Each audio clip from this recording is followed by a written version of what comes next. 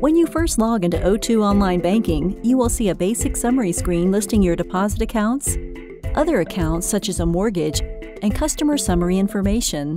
This view can be customized and arranged to your specifications by clicking on My Custom View. My Custom View is arranged as a dashboard.